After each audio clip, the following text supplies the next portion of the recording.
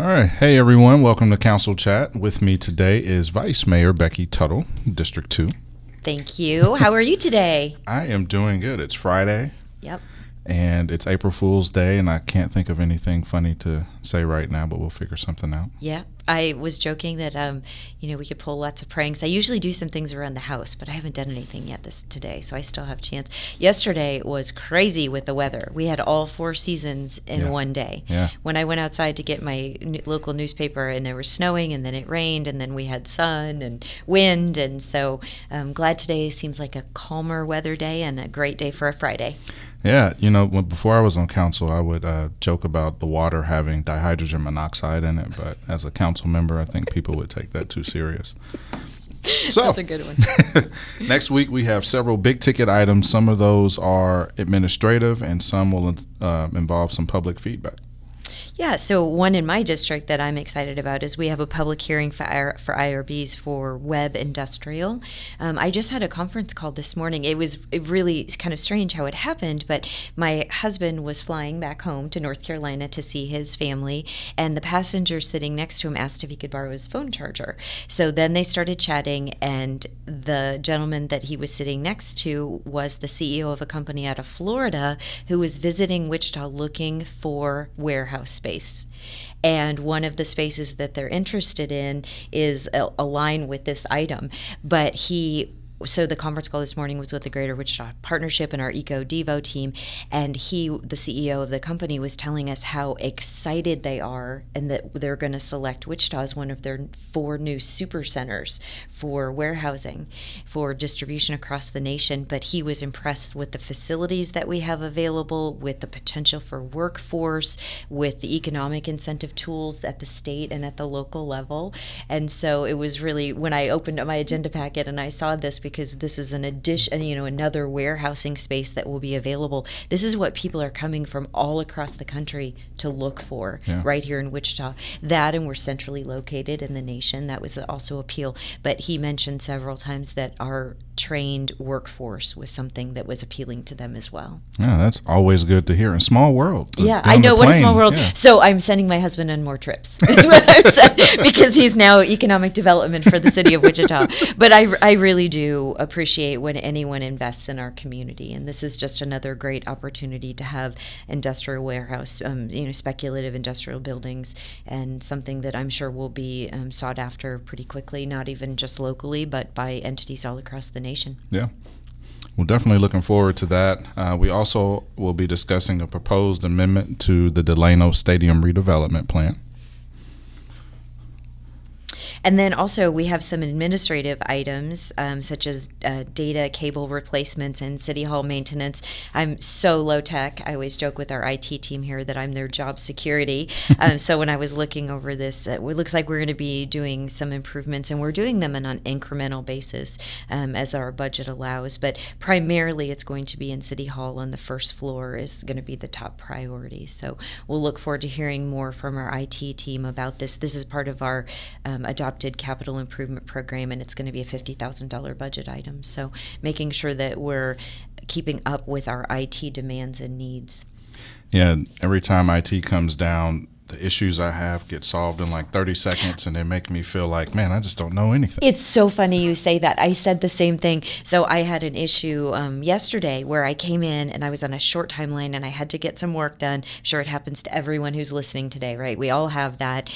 And so I couldn't get in my computer. I could not. And I couldn't figure out why, and it wasn't the new Duo push thing. And so IT came down because we kind of said, this is an emergency. Could you run down real quick? And I kid you not, he pushed one button and it all got fixed. And so I told him that he had to stay longer and he had to make it look like it was hard and maybe some sweat. So yeah, he fixed it in 2 seconds. Every time. Every time. Every time. We will also be discussing public works items, including replacement of large water meters and sewer lift rehabilitation. And that's definitely important, especially with the elevated awareness of importance of investing in our water infrastructure after last week's leak and last fall's main break. So we are definitely investing more into that. And this is definitely a good item as we continue to do that on the way to the completion of our water treatment plant in 2025. We are also excited to discuss reissuing water rebates for 2022. Yeah, so I'll look forward to those agenda items for sure. Part of the function of the city, we want to be, our mission is to be a well-run city and to have safe and reliable infrastructure as part of that. So Yeah. excited to hear more about that. We're also going to look at an ordinance change to our Citizen Review Board, and it's aimed at increasing transparency, and we're doing this on one reading versus two. And I have one of my DAB members, my District Advisory Board member, and I are going to meet. She's involved in the Citizen Review Board and has been giving me updates and talking to me a lot about this. I think, and this is certainly not my area of expertise, much more your area, so I'd love to hear your perspective. But right now it's a 13-member board, and the city manager makes the appointments. And one of the changes that will happen is that each of the 6 city council members and the mayor will make appointments. So we'll have 7 appointments from the elected officials, and then the city manager will be able to make the other 6 appointees. And then the other change is procedural, where the individual who makes the initial complaint to the Professional Standards Board will be notified of the board's review and will have the opportunity to attend the meeting, which I understand has not happened in the past, and then there'll be a summary provided to them as well. So what it sounds like to me is the procedural changes will make sure that the person making the complaint has follow through the entire process. And I said before, it seems to me like it's going to provide much more transparency. And I'm interested in the concept of having us appoint to this board, whereas we haven't in the past.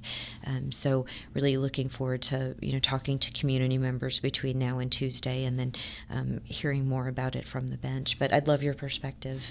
Yeah, I think this is great. I think Bob has appointed some great people to the board. I know that there has been increased demand from community that those of us who are held accountable to folks from votes make appointments. This is a great change. For the public to know, this was actually in the works before this latest incident with law enforcement and those text messages. But that is part of the reason why this will be declaring an emergency and approved on the first reading and not 2, so we can make sure that this is done. And another change is that the review board will be able to issue a public report. Okay. Which is what many people say. There's a issue. The person who files a complaint never hears anything, and then the public never hears anything. And this way, they'll be able to issue what they found, their concerns, what their recommendations are, in a public space without worrying about repercussions from doing so. So I think those are really good revisions. Of course, I'm also wanting to hear more from the community on that, but this is one really good change happening, and I think will also help the transparency around what we're going through right now, and they will issue their findings publicly on what they've found from what's going on with the text messages. Yeah.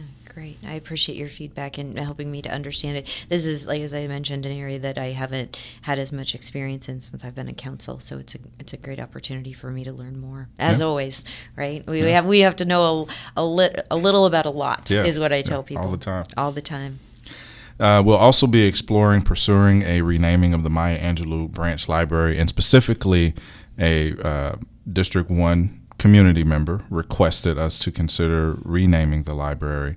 What the city council will be considering on Tuesday is naming the library board, the naming committee, to consider this request, and they will have a dialogue and either approve or reject that request, and then that will come back to council as their recommendation, either to deny that or approve it. So this will get that process started. If anyone is interested in giving their thoughts on that, definitely stay tuned on Tuesday at our council meeting, but also to the library board as they have deeper dive discussion on that.